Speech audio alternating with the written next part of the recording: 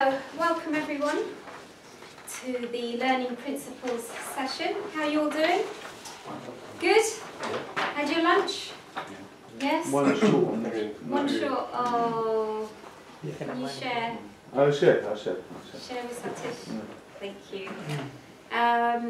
Good. So, everyone ready to go for the afternoon? You're not feeling sleepy after lunch?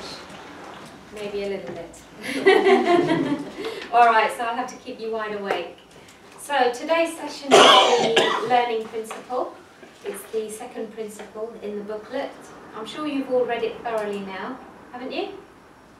Yeah, well, some of you swatted for the quiz last week, a couple of weeks ago. Didn't you? No? Somebody must have, because someone won. One team won. They did swap. Okay, so today's session is the learning principle, and it's going to be 2 hours. We'll have a little 5-minute break in between. As usual, please, if you've got any questions, if you've got any examples to share or any comments to make, please do so. It's an interactive process for us all to learn from each other. It is the learning principle after all. Yes. We've got a couple of videos to watch in this session as well, so make it a little bit interesting. You won't have to listen to me the whole time. So let's kick off. Before we start, come in.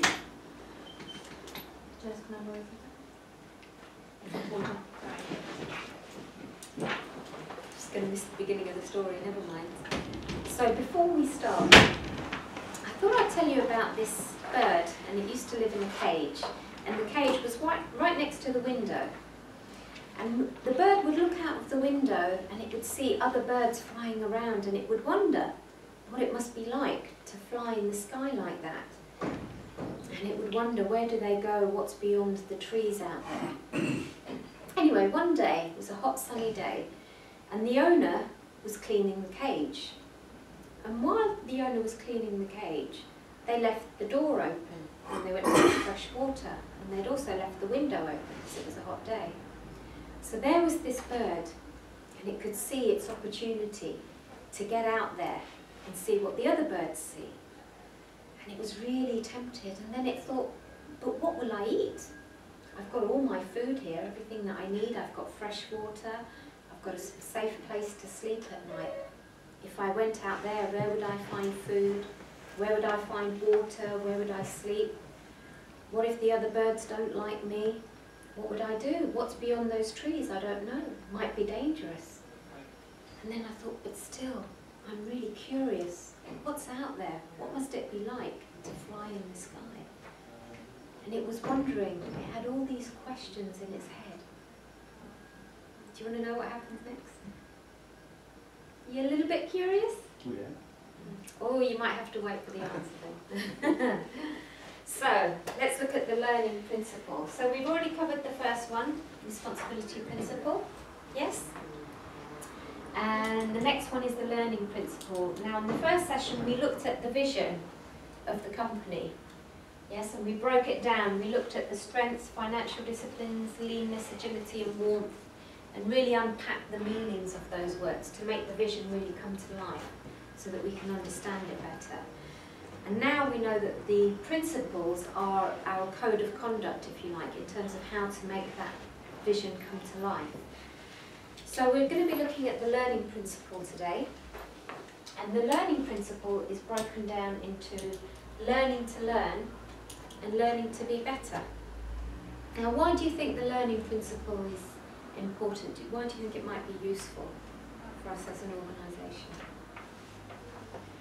For the growth. Yes. In what way? Like by learning new things, you grow as that personally as well as the company. Yeah. So you'll be able to do new things. Yes, absolutely. Good. Improvement. Improvement, yes. In what way? I guess improving in everyday situations Yes. that the company that faces in everyone's roles and so on. So Yes, in how we interact with each other, the impact that we have. have on clients and Clients as well, customers, suppliers, etc. Good. Anything else? Efficiency. To improve efficiency, yes. Learning to do things better. Yes. Absolutely. Anything That'd be market knowledge or technical knowledge. Oh, absolutely. Yeah. Because for some of us, someone like me, this whole industry is brand new. Completely different industry. So there's a lot to learn. Is it a new industry for you as well? Yes. So, for a lot of us, it's a brand new industry. There's a lot to learn about the industry, as well as the ins and outs of a company like this, because we're not just based here. We've got manufacturing at Ruislip as well, and we've got the site in India, we've got Remade, so there's a lot to learn across the different sites, lots of different specialisms going on across different departments. So it's important for the business because it allows us as individuals to do our roles better, and of course it's important for the business in terms of making things more efficient and increasing profitability and cutting costs. So it is an important part of what we do. Right, let's look at learning to learn. We're going to start off with a video. Now while we're watching this video, it's a 6-minute video, there are some questions that I'd like you to keep in mind, and I want you to take some notes so that you can come back with your comments after the video. We can discuss what we found. So what I want you to look at is, what did they learn, how did they learn, and how do they continue learning? Make sure you answer those questions as you're watching the video.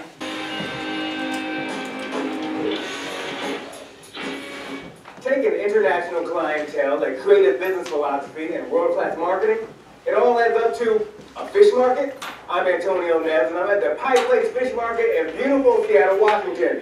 This place began as a humble fish stand, but in 1986, it began a journey of transformation to becoming the world-class entertainment destination that it is today. So how did it go from small and smelly to big and beautiful? Let's find out.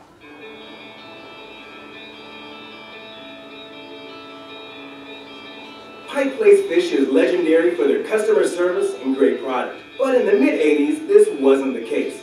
They realized they had to change the way they engaged their customers and made a bold decision that put love back in the equation. To find out why they've grown 400% in the last 20 years and enjoy 10 million retail visitors annually, I'm about to spend a day in their shoes. What I'm going to do right now is help these guys out, but according to them, I can't wear what I'm wearing right now. So I got my overalls. I don't know what the official name of this is. I'm going to get some boots as well, so I can really become part of the team today and figure out what they do and how they do it so well. Which way is the front? Take on and embody what you're doing. A little common sense doesn't hurt. There we go. Yes, he's helping me. Let's go sell some fish. Pike Place started out like any other fish market, but it was their answer to a common question, how do we define success, that changed everything. So world famous, where did that concept come from? Actually, it came from the first crew meeting that we had with Jim Berquist. He said that we had to create a vision for our company. Jim Berquist is the founder of the consulting firm Biz Futures that worked with the fishmongers to redefine their vision. What determines who you are when you come to work is the future that you guys are generating. So we were brainstorming there, and one young man said, well, how about becoming world famous? And I looked at him and I said, crazy? They're a fish market. He says, you know what? He says, we would be like martial artists. We would show up at 6:30. We'd get the show set up by 8 o'clock. It would be impeccable. Now, we asked what about customers? What does world famous look like with customers? We have a customer behind the counter, Stephanie from Philadelphia, who's going to attempt to catch fish. He said, I think world famous would be where we make it really safe for people. She's going to catch them. We make sure they catch them. CT for Stephanie! CT for Stephanie! So what makes Pike Place Fish a cool running company? We relate to people as human beings rather than just customers. So what do you think about the interaction with the people that work here? Is that unique for you? Have you experienced something like that before? Why is unique? Why is it important that they're smiling, they're getting you involved in the process? Because it makes you want to be here. It makes you want to buy someone's product if they make you feel welcome and warm and comfortable where you are. So it wasn't necessarily about the product, the type of fish you're bringing in, it was about the customer service experience. Right. And what are some of the things you did for customer service to improve that and make it a unique experience? Well, we showed them that we love them. How do you show a customer that you love them? because we're real with them. Because once you create a relationship with somebody, they're going to be your customer for life. I noticed you talking to one of the fishmongers, pretty in depth. I mean, did you expect that? Oh, it was great. Yeah, it was you know, not just focused on giving you the information you need, but also being entertaining, making sure you're having a good time. That's what I expected when I came out here. John, how do you measure success? Well, number one in business is profit, right? You have to make a profit. But another thing for us is how many people we have walk away with a smile on their face. Talk to me about your employees and what it means to work here, but also what it takes to work here. What are you bringing to the table? The commitment to make a difference for other human beings, you know, and a commitment to be part of the world famous philosophy. It's just a way of being it all world famous. You want to be world famous, you have to commit to being world famous and have to be world famous. Pike Place's unusual philosophy has definitely paid off. How are you guys doing from a sales standpoint? Since we started this philosophy, we've increased our sales dramatically every year. Every year increasing sales. Every year. Okay, what can I get for you guys? King crab legs. How many would you like? And today they're literally world famous. With a little help from the internet, Pike Place ships their fish all around the globe. Well, we ship anywhere in the U.S., but we've had customers order from all over the world. And what percentage of your business comes from like the online business? I'd say probably about 15–20%. Later that night, I got to sit in on a group dinner, sacred tradition for Pike Place. When Jason came at you, you had to come from, I love that guy, he's great. I'm sorry for getting defensive. It may look like group therapy, but this is their official bi-weekly staff meeting. They have to come committed to each other, you know, making sure that we support each other and that we can do the best we can. So it's a family environment. Team environment. Team environment. 545! 545! We put the fish to bed. Another 12-hour day in the can. Call it good. See you tomorrow morning. See you tomorrow. So as the guys here will tell you, success is possible in whatever field you're in. The key, as simple and hard as it may sound, is to believe in yourself and your brand. Set your goals high and don't be afraid to achieve them. And remember that it takes people to buy your product, to spread word about your business, and to make it all really happen. So be truly great to them, and they'll throw it right back to you. Pike Place Fish Market, another cool running company. Stay tuned for more business innovation here on Business on Main. Okay, what are your thoughts on that? Looks like a fun place to work. It does, doesn't it? It's a fish market, but it looks fun. It's good we haven't got smell-o-vision, because we probably might change our mind if we could smell it. But having said that, what did you notice in terms of what did they learn?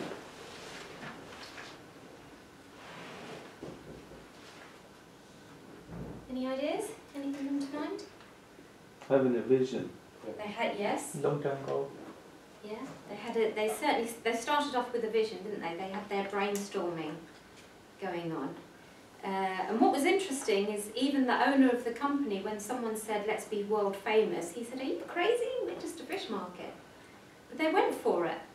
You know, it sounded like a ridiculous idea, but then they got the commitment, didn't they? That was quite important. Commitment to the vision and to each other, to support each other in making it come alive. Good, what else? What else did you notice from the video? Learned it was all about their customers. Yeah? What about their customers? Experience that they have when they go in. Giving the customers an experience? Fun experience. Yeah. Making them happy. Yes. Making them happy. And what did they respond when the journalist asked, how do you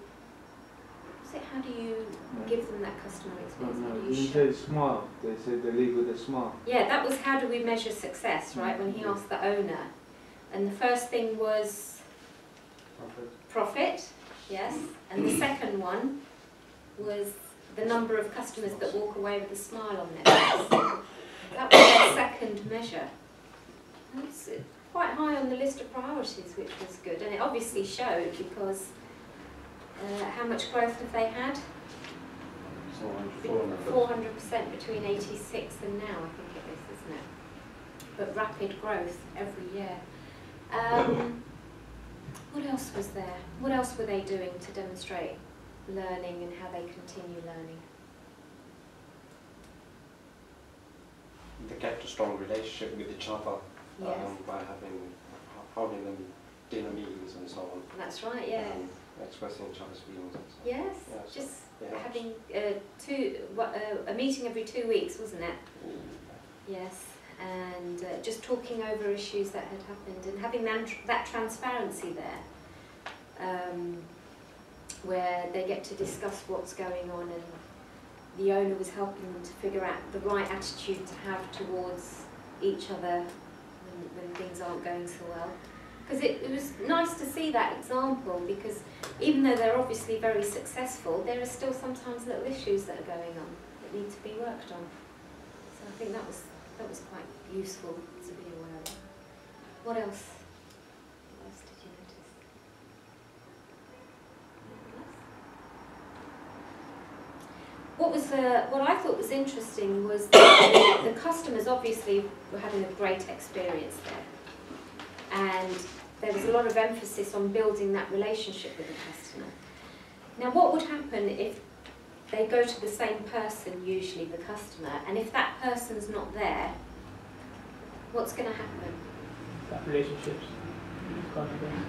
Could be gone, except everyone else in the team is giving the customers the same relationship, aren't they? Everyone is on board.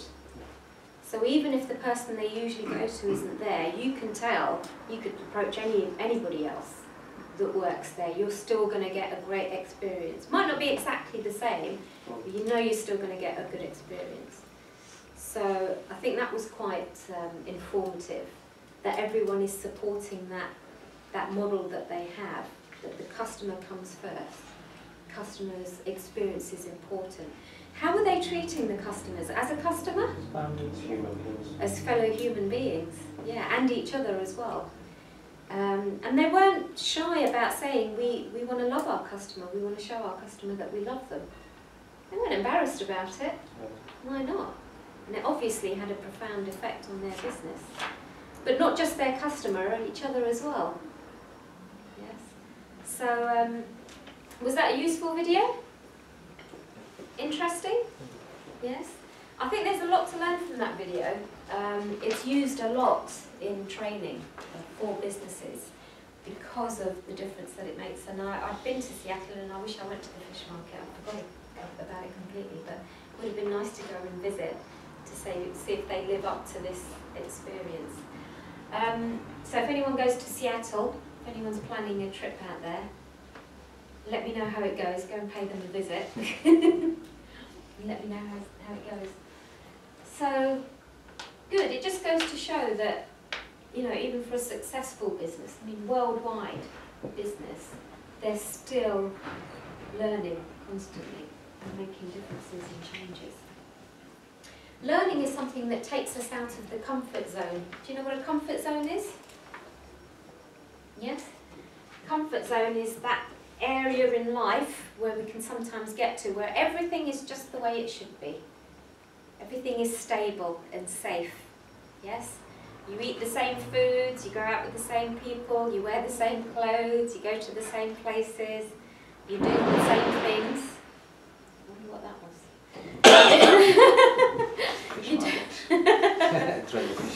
You do the same things, yes, and everything is all happening the same way.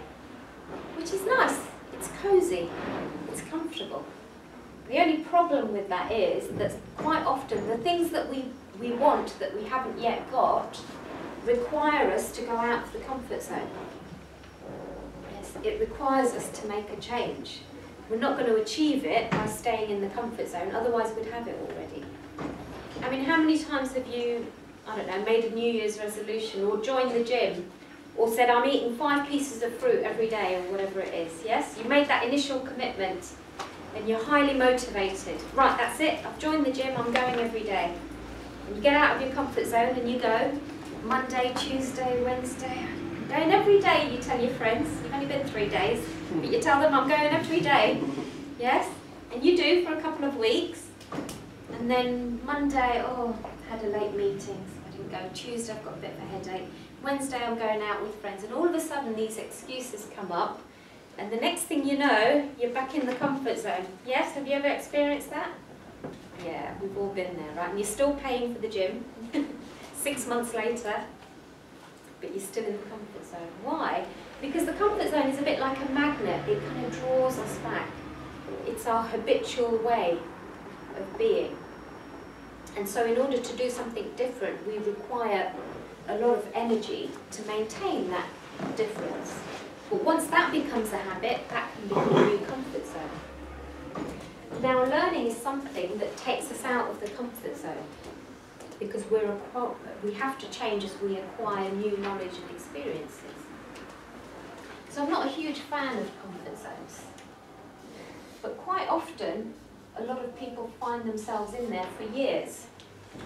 So if that's the comfort zone and that's the thing that we want to achieve, sometimes people will step out of the comfort zone and they will quite often end up going back in. A little bit like my husband. When I met him, he'd been in the same company since university. And he'd been there for about 5 or 6 years when I met him, and he's like, you know, this is what I want in life. He had ambition. I didn't have any ambition, so I was quite, you know, surprised to meet someone with ambition. And he had an idea of this is the kind of life that I want. And I was like, wow, that's great. What are you going to do about it? How are you going to get it? He said, I'm just going to keep doing what I'm doing. Just work really hard, get my head down, keep doing what I'm doing. I said, okay, well, that's good. I'll cut a long story short, but after 18 years of service, doing the same thing, he got made redundant. His performance dropped. That's the down arrow, yes, where your performance dropped. Because he was pushed out of his comfort zone. Sometimes that happens, yes? You have an external factor that pushes you out of the comfort zone. He had a drop in performance. How do you think he was feeling when he was made redundant? Scared. What else? Down. Worried. Huh? Depressed. Depressed. Oh God, he does depression really well. Yeah. Anxious. Lost.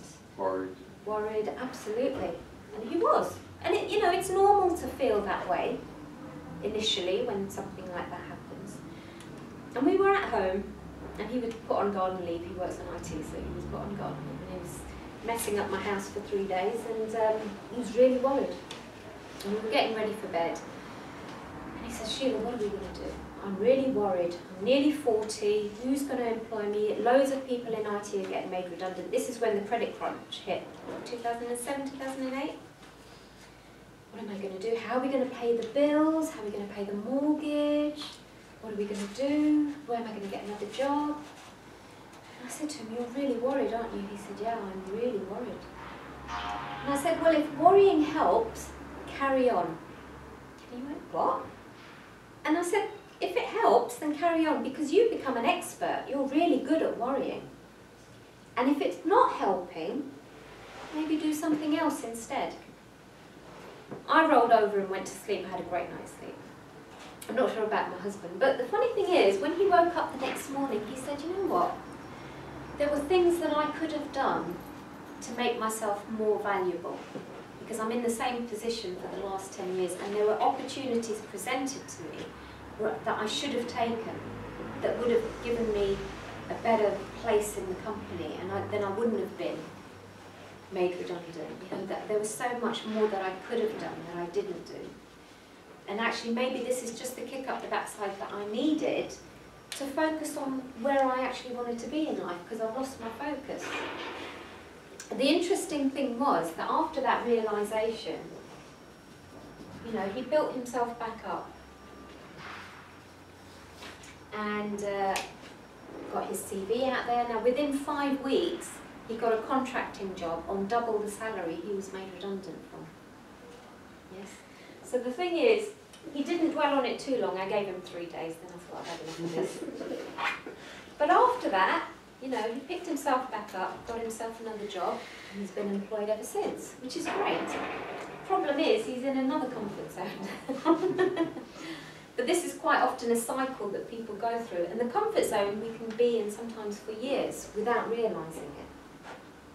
Now, as well as being pushed, sometimes people experience pain to get out of the comfort zone. And what I mean by that is sometimes, you know, if you've got that inner feeling that I've had enough of this, I'm not doing this anymore, I've had enough. Yes, and then you move yourself out of the comfort zone. So quite often those things will get us out of the comfort zone. The thing is, there is actually a third option. And this is a paradox. The third option is to be comfortable being constantly out of the comfort zone. So taking ourselves constantly out of the comfort zone. And for that, something quite major is required. First of all, internal self-discipline and motivation. But also how to keep that going. Because sometimes you can get that, can't you? That initial motivation and discipline. But how to make it last? The way to make it last is to make sure we've got very clear idea of where we're heading, the goals, targets, things like this, KPIs. If we focus on those on a regular basis, they're the things that keep the motivation and the energy going to stay out of the comfort zone. And really, if you think about it, any goals and targets and KPIs that you have, if you look through them, quite a few of them require us to get out of the comfort zone. Does that make sense? They can't be achieved if we stay where we are with our current knowledge, with our current experience. We have to know more. We have to do more in order to achieve some of those targets and KPIs. So I'm not a huge fan of comfort zones for that reason, because the only way to get better at what we're doing is to constantly stay out of the comfort zone and not need this push or this pain in order to do it. And I think certainly in the company, I've only been here 5 months now, but in B&SGroup there's no room for comfort zones, are there? No? No, I'm pretty sure there's no room for comfort zones. Welcome. No room for comfort zones in the B&SGroup. And this is the reason why. Because to remain static, especially for a business, to remain static, you're actually losing 10% year on year if we don't make some adjustments and move with the times. To just maintain where we're at, we have to grow by at least 10%. So anything above that 10% is actual growth. So can anyone identify with this? Sometimes being pushed or feeling so much pain that you take yourself out of the comfort zone? Yeah, you've probably all experienced that at some point. And what about this? Taking yourself out of the comfort zone. Yeah? We do that. It's useful to be aware of so that we don't get stuck relying on this one. And we can be more self-aware and be in charge of ourselves, taking ourselves out of the comfort zone.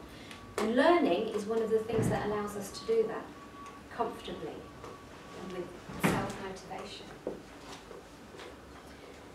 Learning to learn is important for the business, and it's important for us within the business. It's important in the business because it allows us competitive advantage. How do you think it allows us to improve our competitive advantage? To make the same mistakes twice and continue improving. Yeah. And how does that help in terms of competitive advantage? You're always going to be able to compete because you've got more experience from whatever time you've done. Yeah, so to improve efficiencies, bring our costs down. So cost-wise, we're in a more competitive place compared to our competitors. How many times can you say the word competitive in a sentence? Yeah, so competitive advantage helps the business. In terms of long-term financial success, the more profitable we are, the more stable we are in the long term. We can reinvest that money back into the business, grow the business, and keep that money coming back in, reinvesting in facilities, in equipment, improving efficiencies, etc. And of course, it increases customer satisfaction. A happy customer is one that keeps coming back. So we can keep those customers, and hopefully they'll also build our customer base by reputation. They'll recommend us to to other customers as well. It's also good for us as individuals in the company, it's good for our career progression, because the more we know, the more valuable we are to the company. It means we might be able to move to different departments or within the area that we're in and grow in terms of the level that we're at, if we choose to do that, if that's something that we want to do. Therefore, our benefits are going to improve. And job satisfaction, because the more independence, autonomy and variety that you have in the work that you do, you feel more satisfied, right? You get bored if it's just repetitive and you have to keep going to someone for authorization, whereas when you get to do things off your own back, it feels better, you get more satisfaction. So it's good for the business and it's good for us as employees in the business. Learning to learn is all about acquiring new skills. Every day. Every day. What about a different site? Every day. Every day. What about a different country? Every day. Yes, it's different to learning to be better, acquiring new skills, acquiring new knowledge and new behaviour. This is where we learn something brand new. Learning to be better comes when we build on that. Learning to learn is about what we don't already know. It's acquiring new knowledge. Now, I've got another video. It's 11 minutes. Has anyone read Who Moved My Cheese? Any chance? Yes, you've read it? Good. So, have you seen the video? Okay, get to see the video. Long time. Yeah? Very long time. Long time back, yes. It's a book that's used a lot. Have you? I think so. It's quite old. The book. Yeah, Quite Spencer old. Johnson. I think it's about 8-10 years old. Yeah. Something like that. It's a good book. Joining in. So again, as you're watching the video, take some notes because I want to discuss the different characters in the video once it's finished. Okay.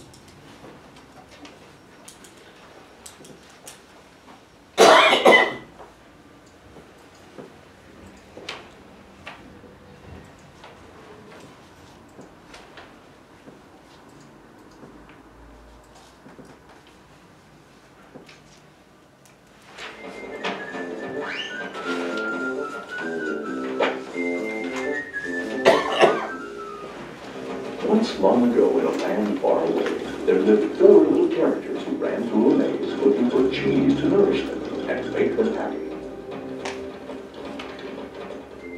2 were mice named Slim and Scurry. And 2 were little people named Ham and Haw. As different as the mice and little people were, they shared one thing in common. Every morning, they left their homes and raced out into the maze to find their favorite cheese. Snip and Scurry had simple brains but good instincts. They used a simple method of trial and error.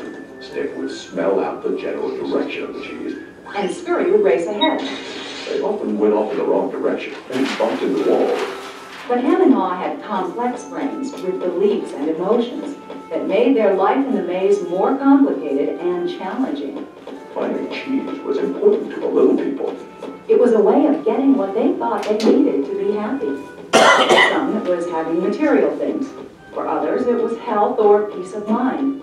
For Haw, cheese meant living in a cozy cottage with a loving family on Cheddar Lane.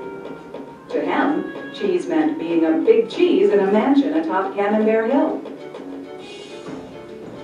Eventually, they all discovered their own kind of cheese in Cheese Station C. Every morning after that, Snip and Scurry woke early each day and ran the same route through the maze to Cheese Station C.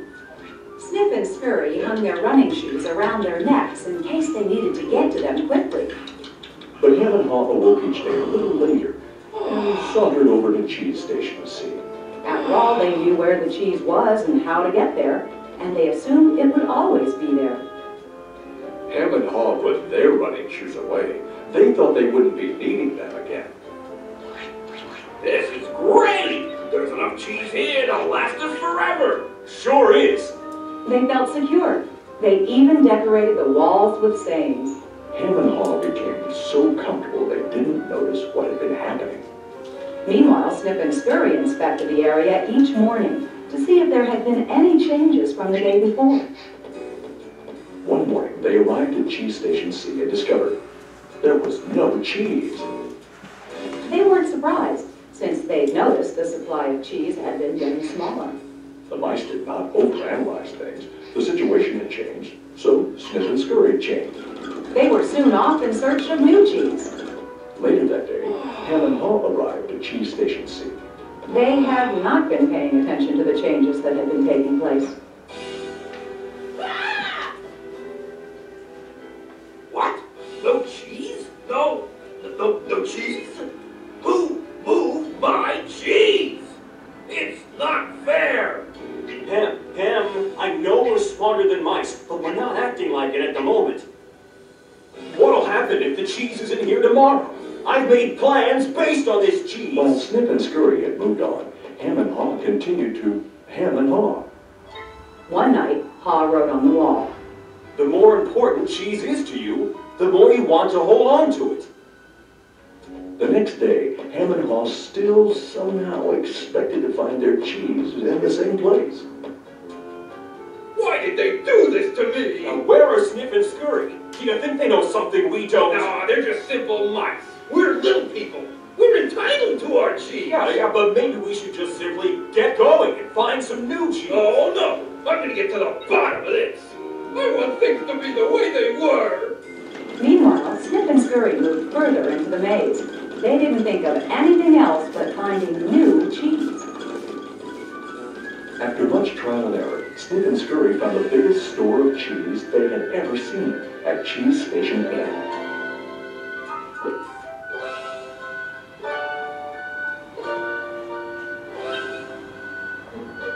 Meanwhile, Hem and Haw were still hemming and hawing at empty Cheese Station C.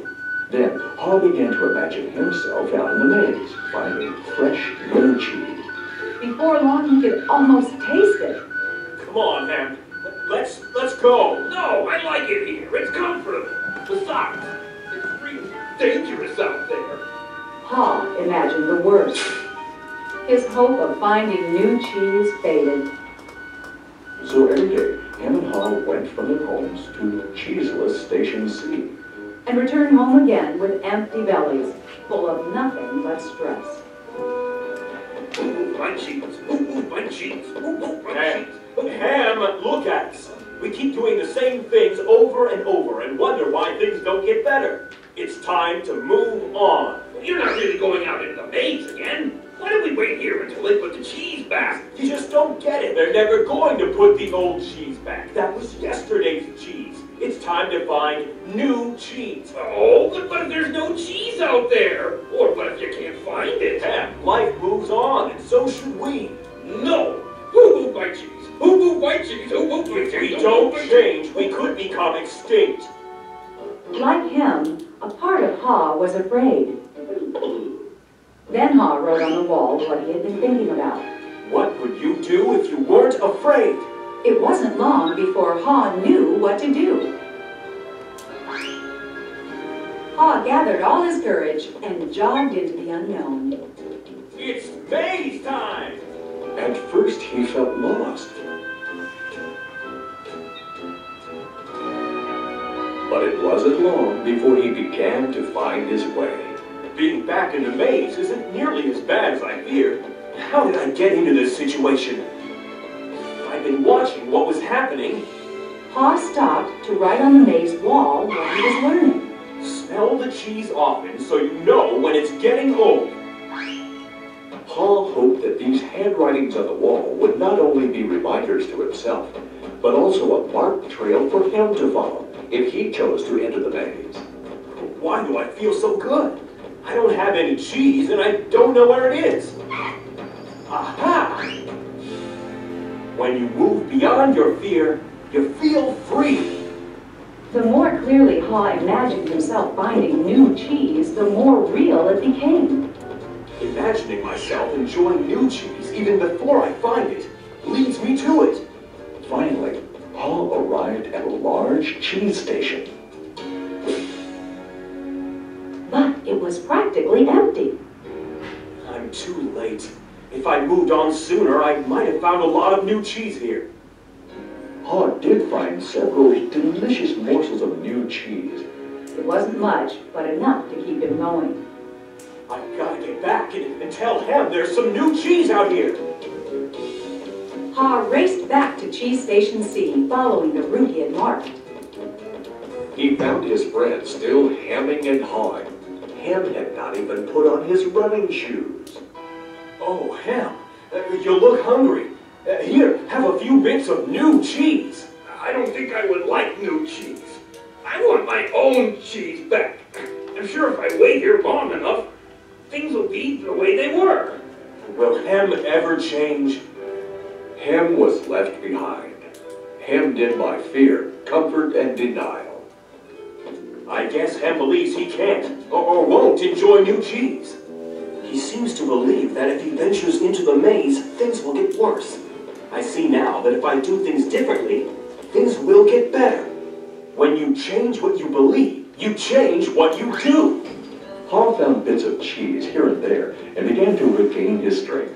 He had hoped that Ham might find his way by reading the handwriting on the wall. Ha had let go of the past and was adapting to the present. He was pursuing new cheese. And then it happened. Piled high everywhere was the greatest supply of cheese he had ever seen. Wow! New cheese! Is it real or just my imagination? It is real! Ha realized that Snip and Scurry had been enjoying new cheese for quite a while. He vowed that next time he would change faster. Haw knew it would be easy for him to slip back to his old ways if he got too comfortable. So each day he inspected Cheese Station N to check the condition of new cheese. He went out into the maze and explored new areas. He knew it was safer to be aware of his real choices than to isolate himself in his comfort zone. Then one day, Ha heard what he thought was the sound of movement out in the maze. Could it be Ham? Was Ham about to turn the corner? Ha hoped that maybe at last his friend was finally able to move to the new cheese and enjoy it. Can you read the handwriting on the wall? Change happens. They keep moving the cheese. Anticipate change. Smell the cheese often so you know when it's getting old. Adapt to change quickly. The quicker you let go of old cheese, the sooner you can enjoy new cheese. Enjoy change. Savor the adventure and enjoy the taste of new cheese. Be ready to change quickly and enjoy it again. They keep moving the cheese.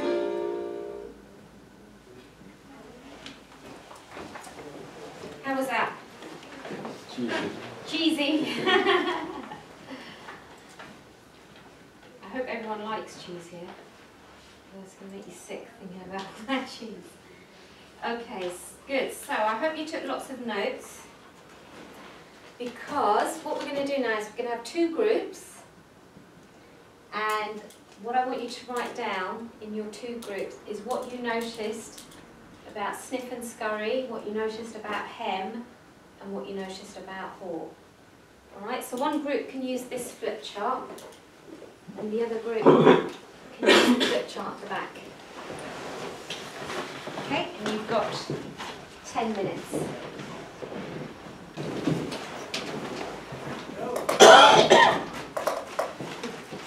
No OCDs in the room. Alright, so let's have a look at this then. What have you got for Sniff and Scurry? If you want to just... Yeah, they were ready to change, that's what we felt. It was not like they waited for the things to go wrong and then they started off. But then it was there in their head that, you know, something is going to change, be ready for it. Yeah. So that's how we turned out. Yeah. And they were quick to respond. They never kind of bothered on, you know, as to know basically where it moved, cheese moved, or why it moved. They were ready for it and they kind of responded, you know, basically. That was the situation that at that point in time they went for it. Then I guess there was some bit of teamwork. Yeah. The shoes around their neck ready, because they knew one day they were going to have to They were ready shoot off. for it. Yeah. Anticipation. Yes. Yes, and they were proactive. Good. What about Hem? I guess it was slow towards change. but he was willing to change at the same time. Though, kind of, at least half of the cheese was moved. He knew that there was no other option but to change and see basically how to kind of deal with it. So, that willing to change. And he learned to be ready to accept change. Then when he moves around to finding out the cheese in the maze, he comes up with all his experience saying that yes, this is going to happen, this is bound to happen, it's better to be ready for it. So it means that he's accepted that change. And then he was moderately active. We actually took that proactive on the first case, so we thought, this guy was kind of moderately active the second one. Okay. Do you feel he was moderately active, or do you think it was more distinct than that? He was in certain cases, because most cases he was listening to what I had to say majority of the time, and so that was rocking him off. Yeah. And then after that, he started yeah. motivating himself to. He was actually quite proactive, but he got drawn in by the other one, didn't he, at the beginning? The mood hoover. Drew him in a little bit. And then he thought, no, I'm not having this. So they didn't have teamwork?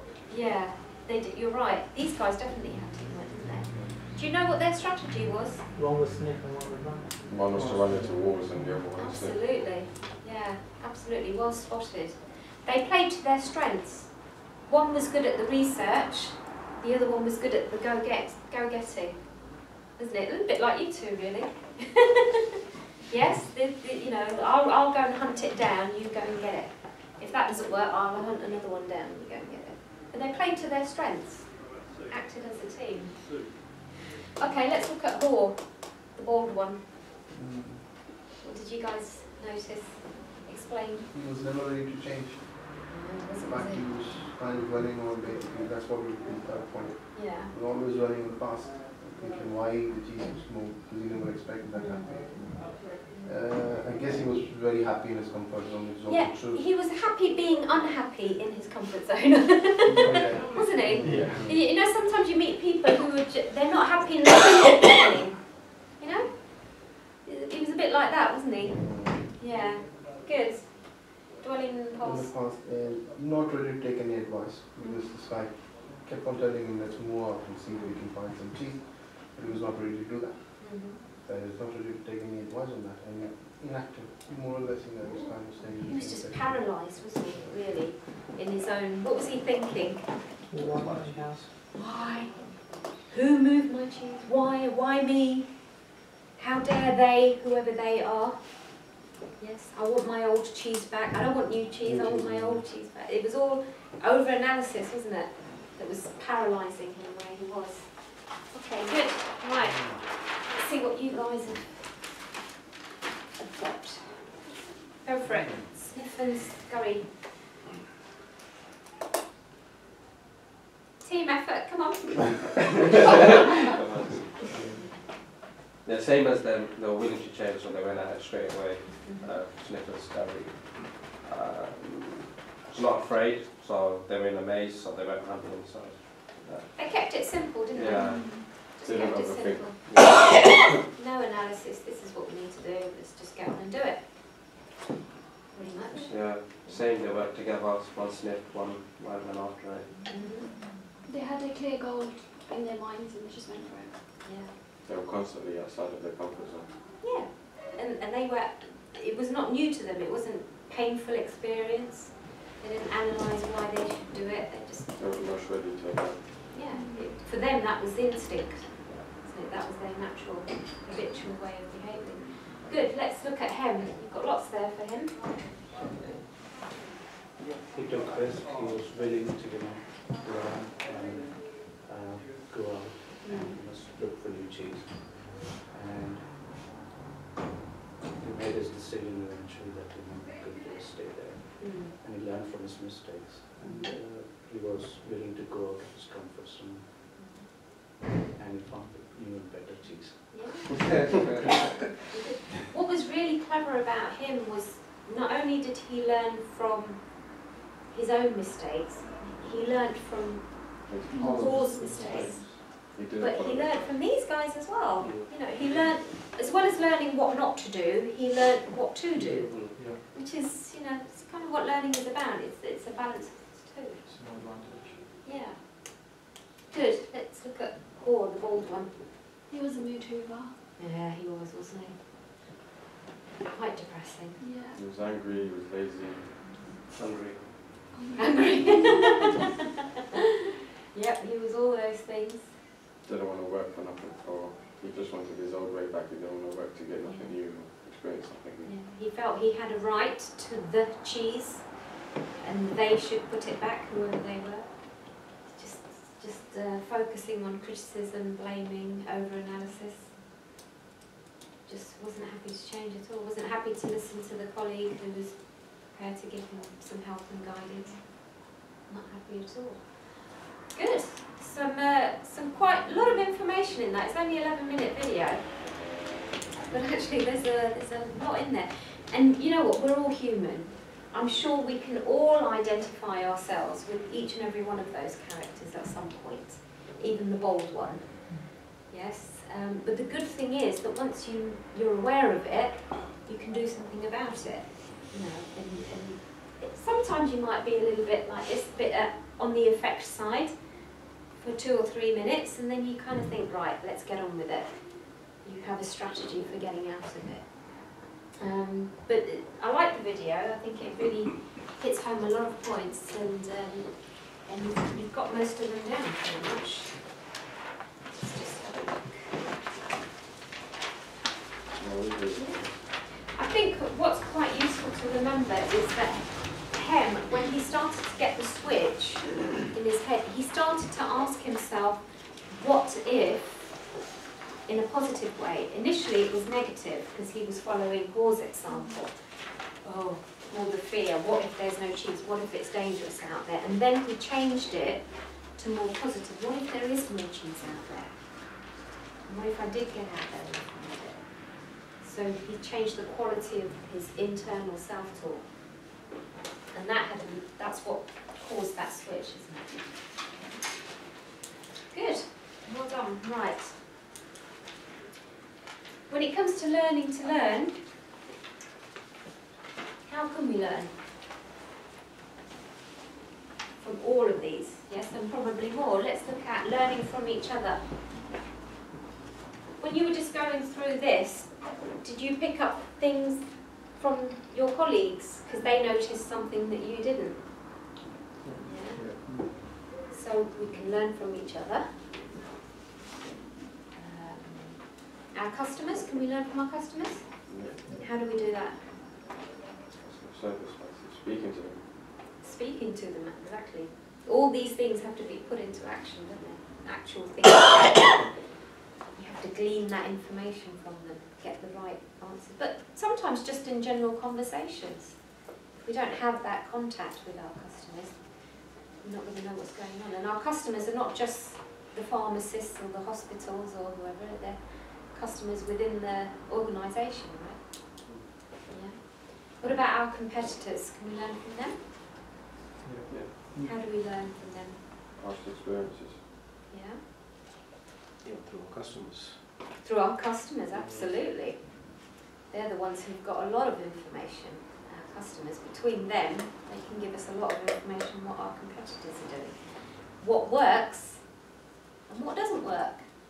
It's all good feedback for us, isn't it? Yeah. Good. From the internet? Research. Yeah, there's not a lot you can't research on the internet. But sharing that knowledge as well. Courses? Can you learn from courses? Yes. It tends to be more technical academic stuff on courses. But learning isn't just about that. You know, sometimes learning is as subtle as there's an adjustment that needs to be made because a customer wants it this way. Okay, it's different to how we do. Sorry? Sorry, no, carry on. It's different to how we normally do it, but they want an adjustment. But we have to learn how to do it differently for them. It's still a learning. Learnings aren't always academic. From our experiences. Yeah. What about from our own and others' mistakes? Definitely. Definitely. Yes. We need to learn that. And the only way we can do it is by talking to each other. Yeah. That's the best way of learning, is communicating with each other. So that's why there's such an emphasis now on ensuring that there are one-to-ones happening with managers and individuals. There are team meetings that are going on to share information and knowledge. Not just on site, but if you think about it, we've got teams over in Ruislip, we've got teams at Waymade, we've got teams in India as well, that a lot of what we do impacts on other departments. So, how many times a week do you have to interact with a different department? Every day. Every day.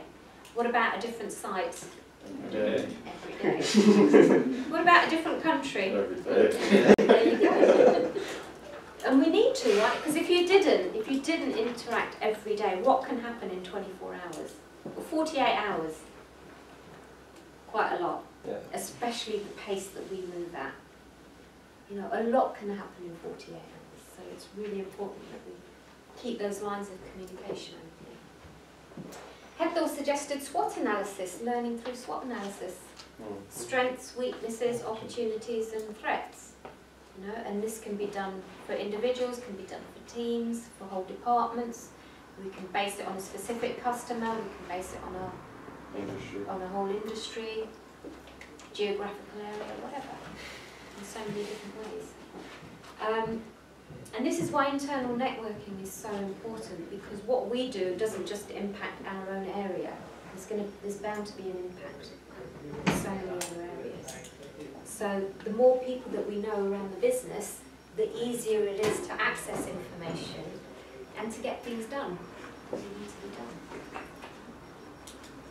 Good.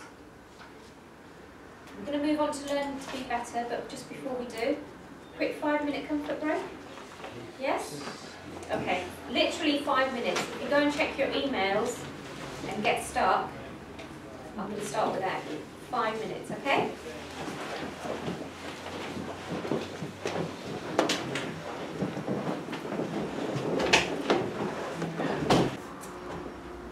Let's start.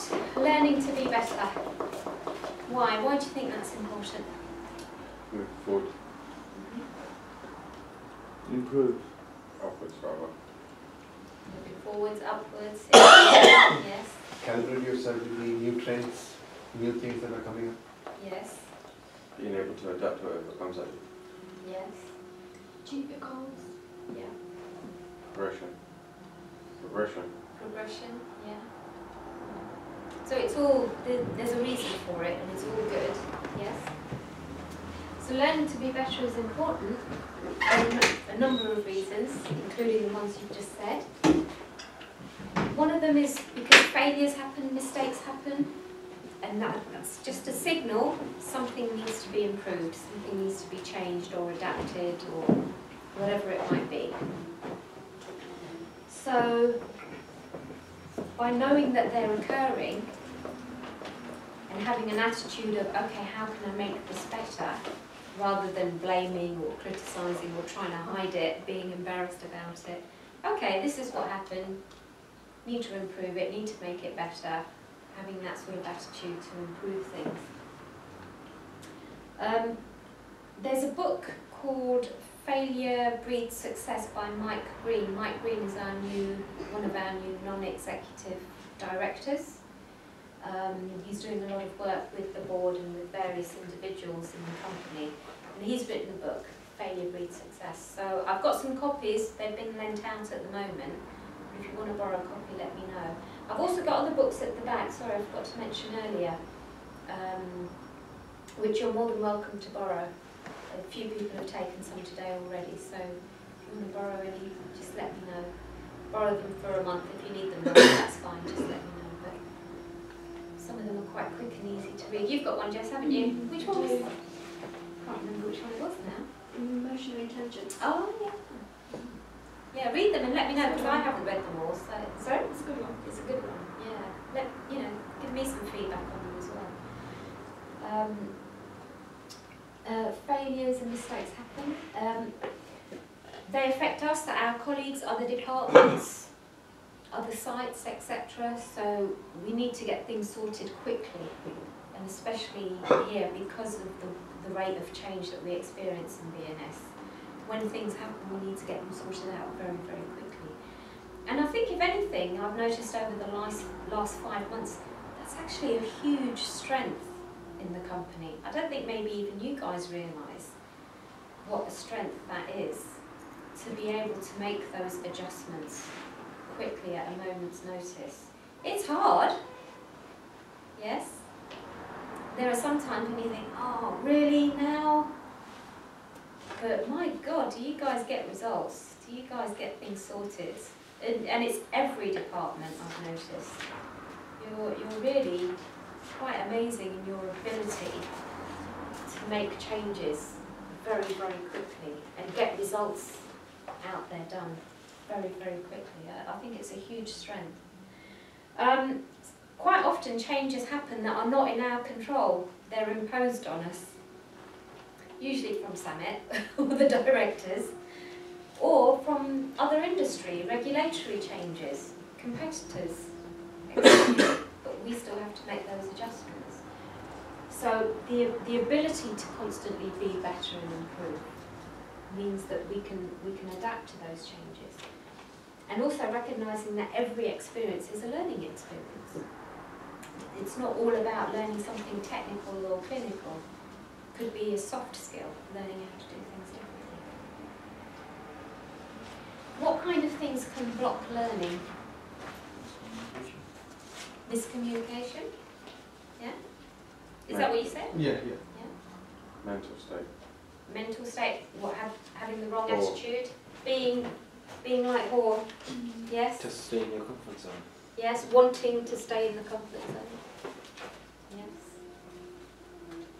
Lack of communication. Lack of communication, yeah. Not enough communication. Resources. Lack of resources, yeah. Absolutely. Sometimes you just got to make do with what you've got. Yeah. There's lots of things that can block learning. But one of the biggest ones, I think, one of the ones that certainly Hall was suffering from, is attitude.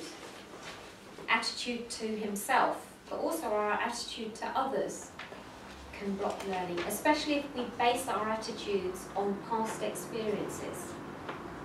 Because what we don't allow is, for example, if it was myself, and I had an attitude that I can't learn anything new, that I'm terrible at learning new things, that's going to hold me back, because my brain already has the ability. In fact, all of our brains love to learn.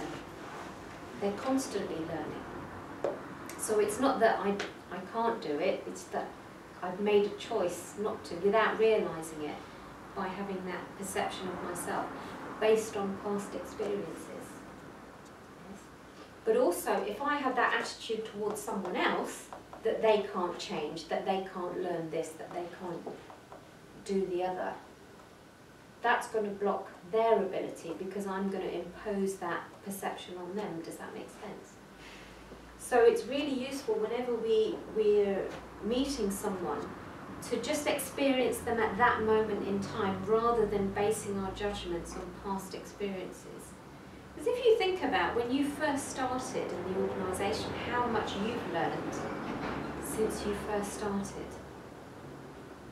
And then think about, okay, in a year's time, how much more you will have learned from now to then. And then allow yourself to do that for someone else. If you think about where they've started and where they are now, and what the possibilities are for them. So sometimes we need to take away those internal barriers, those attitudes that we might have. Because the thing is, we can't notice anything, we can't see anything outside of what we already believe to be true, either about ourselves or others. So sometimes we need to change those beliefs. What we see in others is often a reflection of our own beliefs and expectations about them, not necessarily what they're capable of. Does that make sense? So in order to help them to learn to change and do things better, it's always useful to be open-minded. We're doing a lot of training with the room leaders over at Riceland.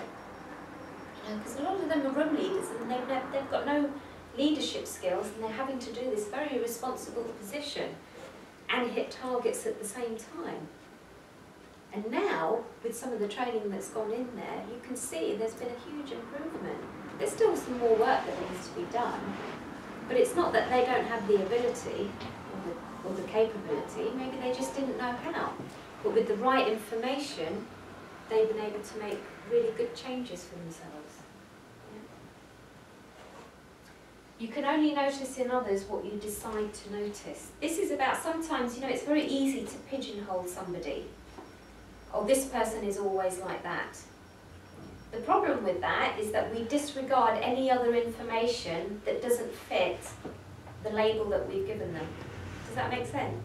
So rather than do that, let's just get rid of all the labels and the pigeonholes, and let's just treat them as an individual at that moment in time. Give them a fresh start, if you like. Because whether you believe you can or cannot, you're usually right. Has anyone heard this quote? Who said it? Henry Ford, who made cars about 100 odd years ago. Yeah, 101 now, isn't it? 1914, I think it started. I'm not sure actually. But I remember reading that when I was about 20-something, and I thought, oh, that means if I can't do something, I can't do it. What he meant was change your belief. Because if you believe you can, you're more likely to be able to. Because lots of people have lots of abilities, but it's their beliefs that stop them. Do you remember the story of, God, what's his name? The man that ran the mile in 1 minute, the first one. Come on, some of you older ones, you remember. I remember the 4-minute mile, Roger Bannister. That's the one, Roger Bannister. I was going to say, a mile in a minute is quick. Well, this is the thing, you see, back then, this is 54, I think it was, 1954. And he was a neurologist. And he believed, and everyone in the medical profession knew for a fact, that the human body couldn't run 1 mile in less than a minute. Because if they did, the lungs would collapse, the heart would burst, the eyes would pop out. I mean, they had all these theories on what would happen. Well, Roger Bannister was actually a neurologist, and he thought, you know what, I'm going to do it. I don't know what's going to happen, but I'm going to do it. And he ran a mile in, was it a mile? 4 minutes. Or was it 4 minutes? That's it, thank you. 1 mile in less than 4 minutes. And he survived. 3 minutes, 59 seconds. And they couldn't believe it. This was world news at the time. Now what was interesting is that within a year of that, 15 other people around the world did it even faster. And they survived. So what changed? Human physiology? No, it was just the belief that changed. It was just the attitude that changed. So that was a great demonstration of how beliefs can hold people back. But when you change the belief, there's so much more that people can be capable of, that they just don't realise it. And the thing is, whether you believe others can or cannot, you're also usually right. So sometimes we have to be aware that we don't put limitations on others just because we have a perception about them. Yeah? Does that make sense? Good. How can we learn to be better? There's lots of ways, but one of those ways is asking ourselves better quality questions. I think we visited this in the first session. Yes? Sometimes when things go wrong, it's very tempting to say, why wasn't this done? Why did you do that? Why didn't you do that? Why have you done that again? Why are we still having these issues? Yes, you've experienced that? And what happens? How do you feel hearing that sort of question? How does it feel? At the receiving end? You feel a little bit, oh God, being told off. Yes, maybe you feel a little bit defensive or embarrassed. Yes. Thing is, the quality of the question can come over a little bit harsh. It's not meant to be, but sometimes it can just come over that way. Positive. Yeah, if we ask a better quality question, we're going to get much higher quality information back that's useful. It's not necessarily going to solve the problem, but it will be much more useful information coming back. So if you ask something like, okay, what can we learn from this? How can we improve the situation? We can work backwards. What's the result that we want to achieve? Okay, now how are we going to achieve that result? Yes. What you get is more ideas, more creative ideas, rather than focusing on the problem itself. Does that make sense? It provides ideas and solutions that will avoid the problem from recurring. It's a much more proactive mode of questioning. It takes longer than asking why. I appreciate that. Yes, but better quality questions, you're going to get better quality information back.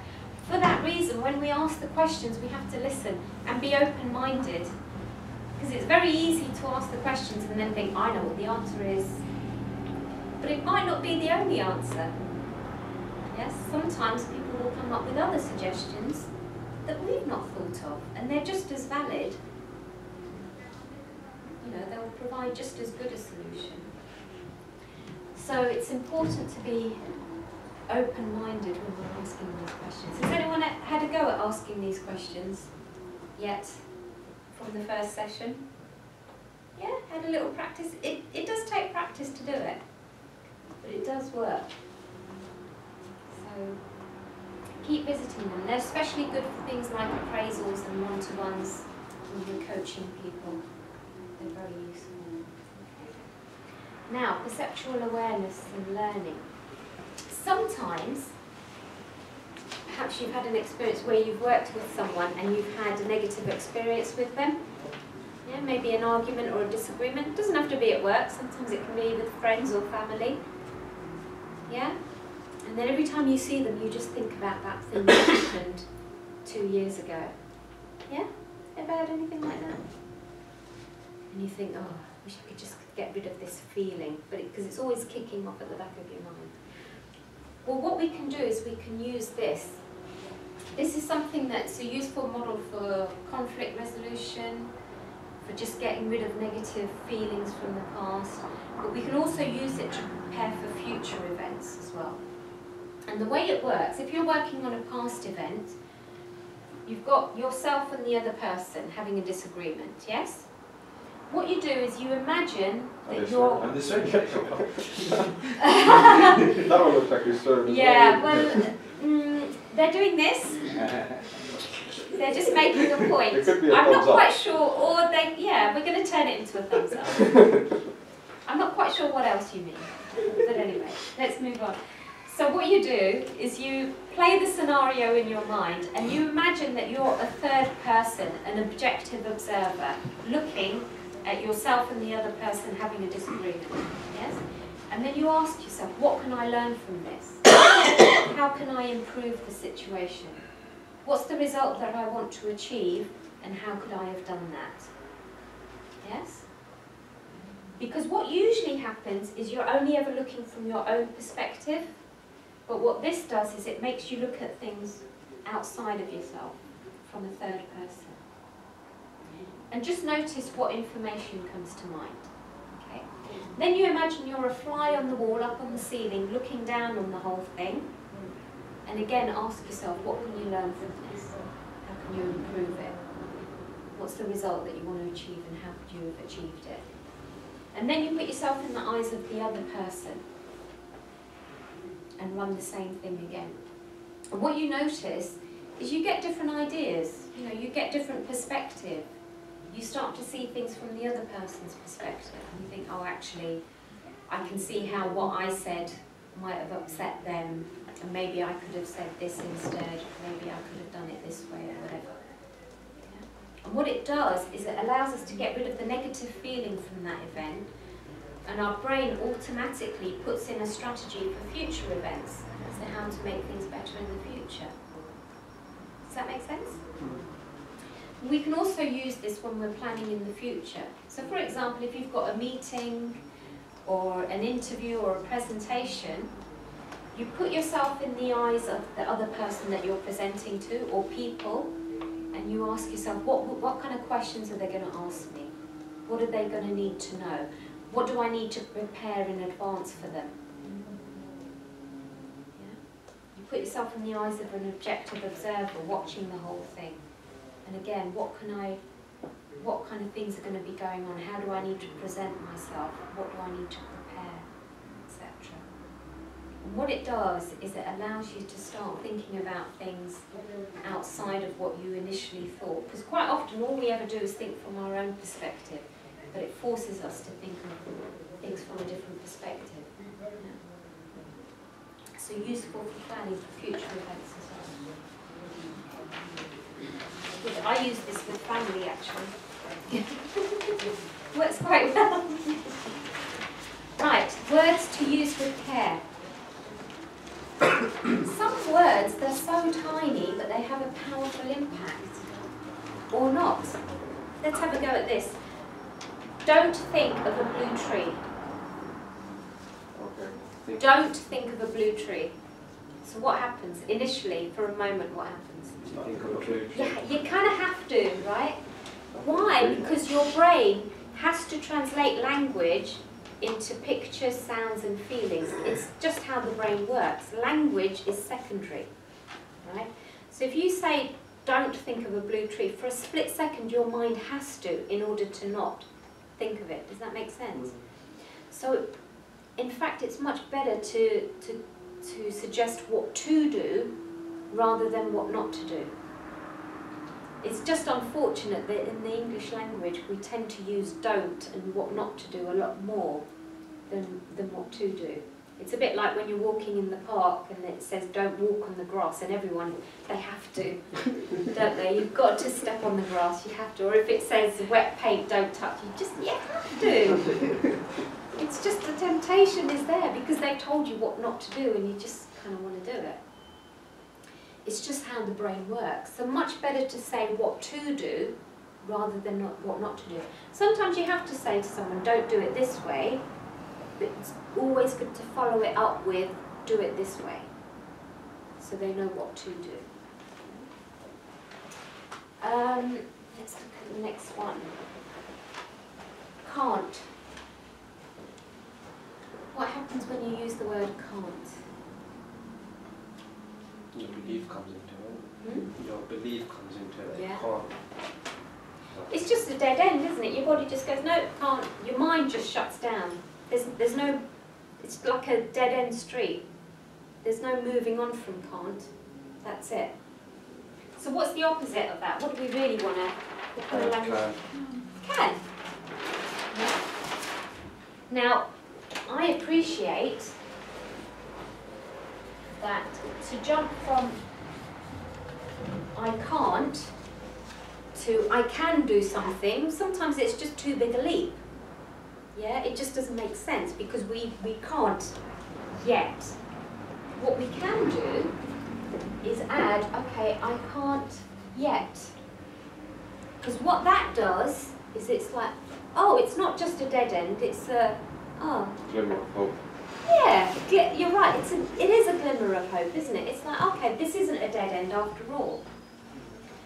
But what we can do is provide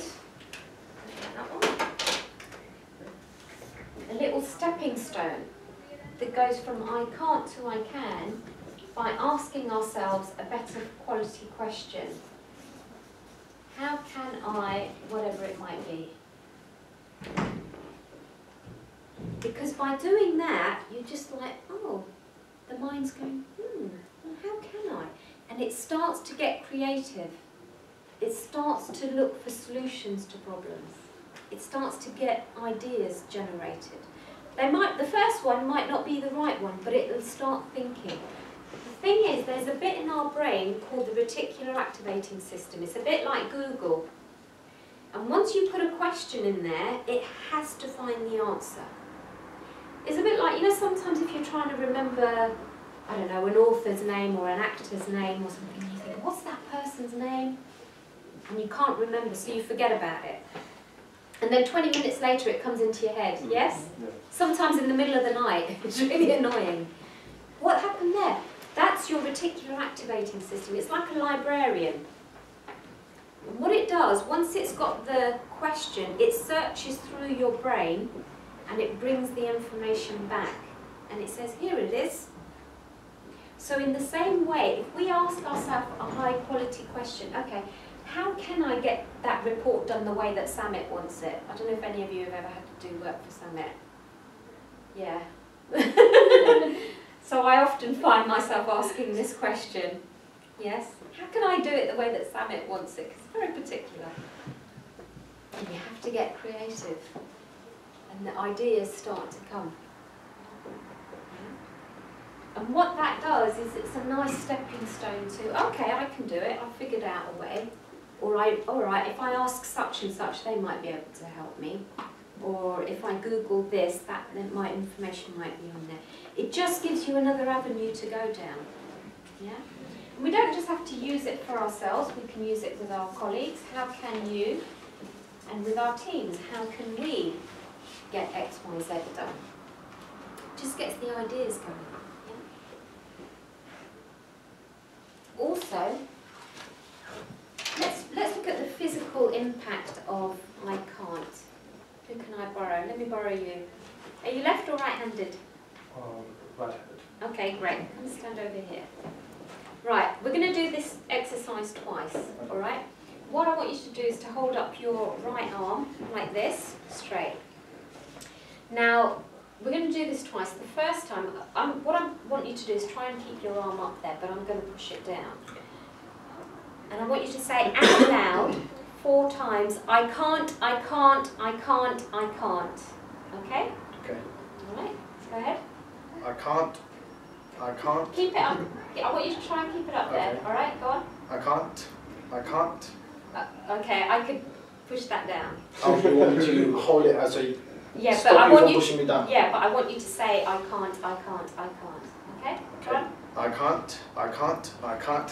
Okay, all right, all right. I was pulling quite hard there, but okay, but you were maintaining flow. Okay. All right. This time, no. All right. Go back. Right. This time, I want you to say out loud, I can, I can, I can, I can. Okay. All right, and keep your arm up there. Ready? Yeah. Okay, go. I can. I can. I can. I can. Okay, all right. Now, thank you. Did you notice the difference? Yeah.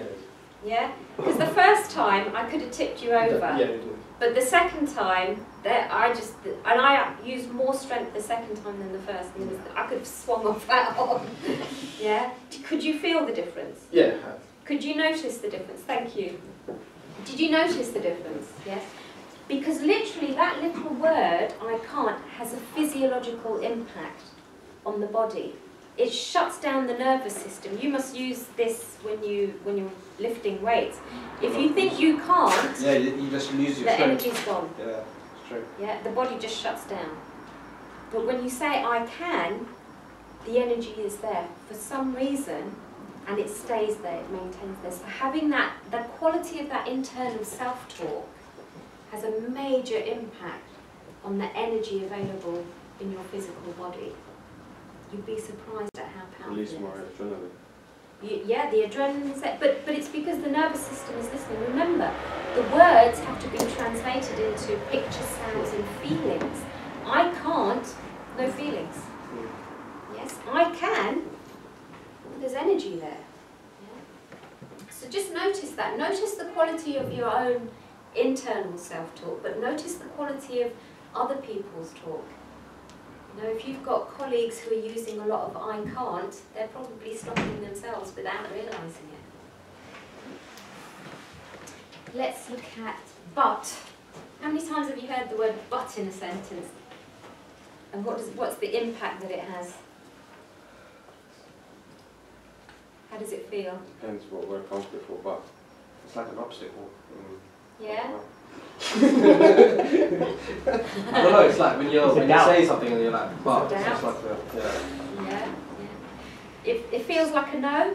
Yeah. Defense. You're thinking yes, no, but you're leaning towards no side.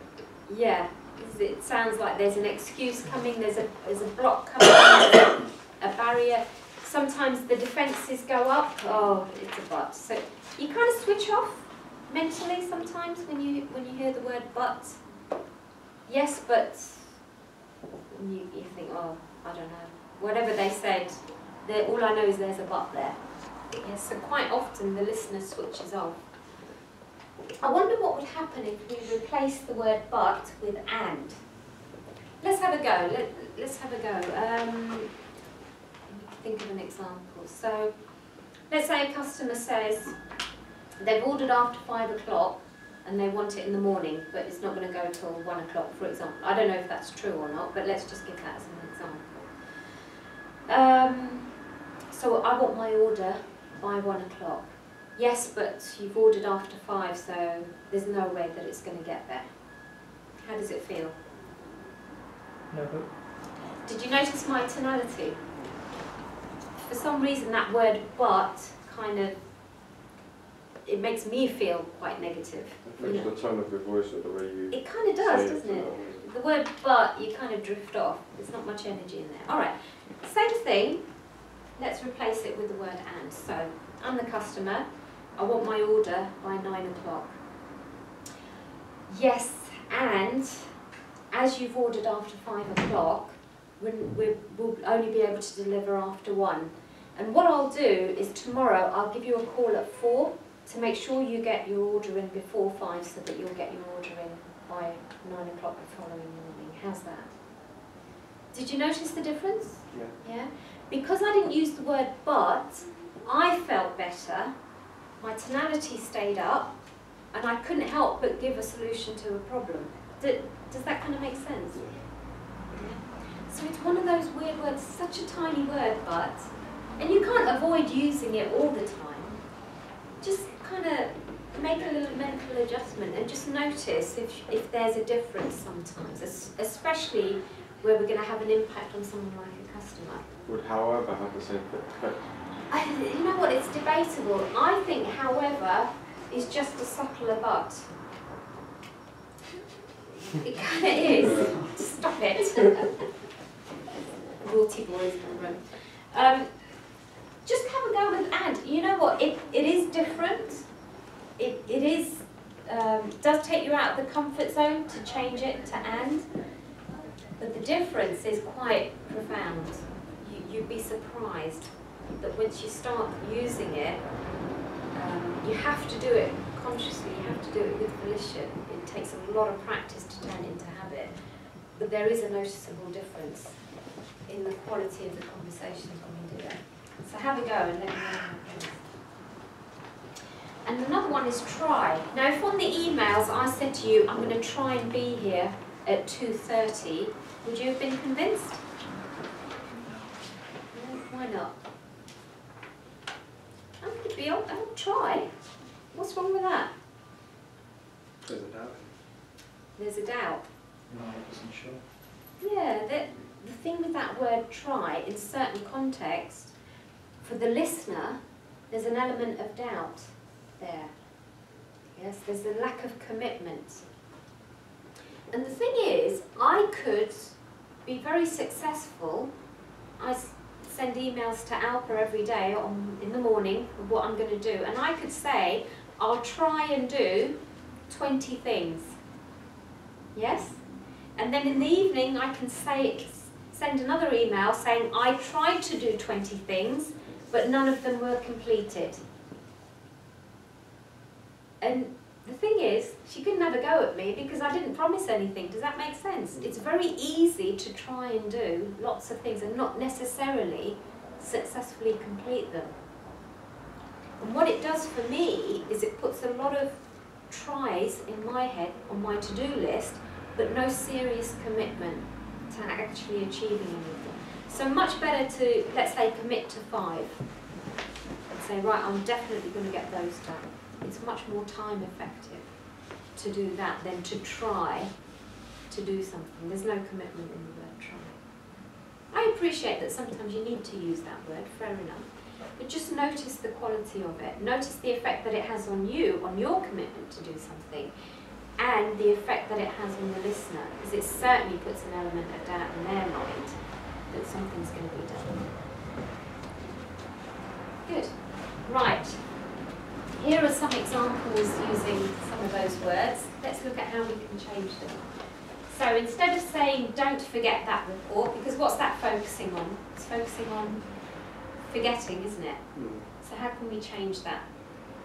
What can we say instead? Bring. Yeah, bring the report with you. Yeah. Or remember that report. There's so many different ways of saying it, yes? Good. What about I don't know? Okay. We'll find out.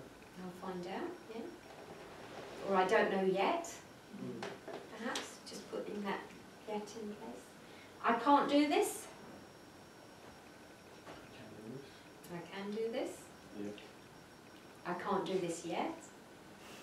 Yeah. Or how can I do this? Yeah. We can't change this. I know you're dying to say yet. I can read your mind. What else can we say? Can. Yeah, we can change this. Or how can we change this? Maybe we don't know how yet. Asking ourselves, okay, how can we change this? I know you can't do this, but I want you to try. How can we change that?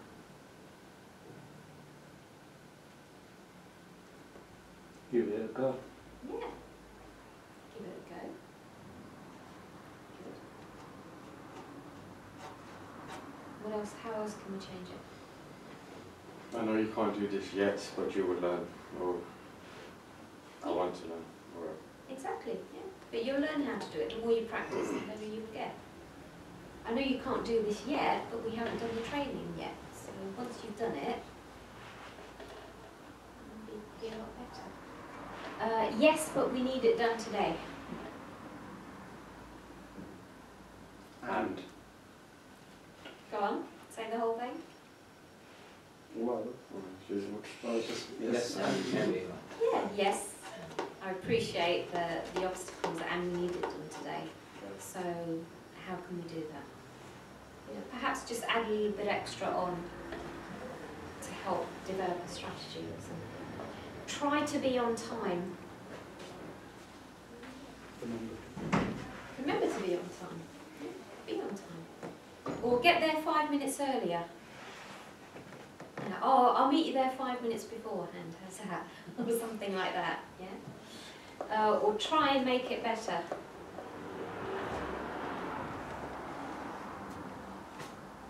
Make it better. give it another go. Make it better, give it another go, yes. Have another practice, whatever it might be. There's loads of different ways of saying it.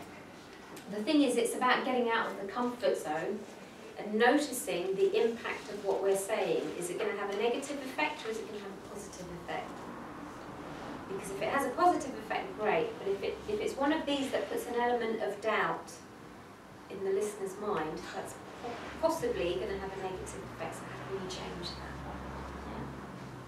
Yeah. Good. Useful? Good. Now, 4 steps to learning, believe it or not. There was a moment in time when we were all young when we didn't know how to drive. I'm going to use driving as an example. Agreed?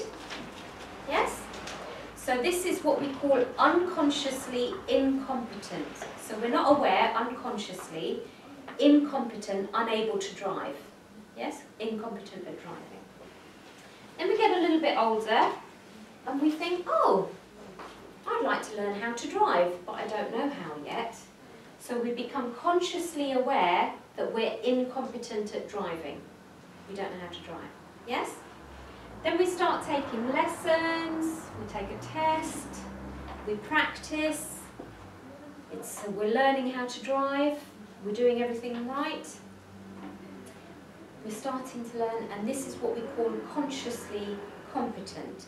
We have to pay attention to driving and we're competent at it. Therefore we pass our driving test. Yeah? Then we get a car, we practice. After a couple of months, we drive somewhere and we don't even know how we got there. We've all experienced that, yes? How did we do that? Because we've become unconsciously competent. It's gone into our brain how to drive, so we can do it without thinking about it, unconsciously, and we're good at driving, competent. Yes, we got there safely, did all the right things. The thing is, we have to be careful that we don't go full circle and develop bad habits, cut corners, and become what we call unconsciously incompetent at the thing that we've learnt to do. Does that make sense? Now in driving it's quite obvious, driving too fast, not looking in the mirror, running red lights, eating, texting, phoning at the same time, doing your makeup, whatever it is, at the same time as driving, yes? These are all the things that can unconsciously make us incompetent at driving. So it's quite easy to notice. But even in the work that we do, we need to know if we're becoming unconsciously incompetent. And the way around that is to keep revisiting consciously competent. This is what Sniff and Scurry were doing, weren't they? They were looking at the changes from the previous day. What was going on? Has the market changed? We can do that, we do that constantly. What's changed since last week? What's changed since last month? What's changed since this time last year? What are the predictions for the following months, for the following years? Yes. We need to be able to constantly do that to allow us to remain consciously competent and unconsciously competent, but not, we need to make sure we stay out of unconsciously incompetent, because that's where bad habits are formed. Good. We all know how to learn from our mistakes, yes? I think we covered this in the first session. Asking better quality questions and getting better quality answers back. Good. Has anyone got any questions on what we've covered today? Anything they'd like to share? I've learned more about learning. You've learned more about learning? Is that a good thing? Always. Good. Good. Did you enjoy the videos? Yeah. They were quite good, What weren't happened they? to the bird? Huh? Good question. See, the curiosity is there. That's a good thing. Okay, I am going to get you guys to do feedback forms very quickly before you go as well.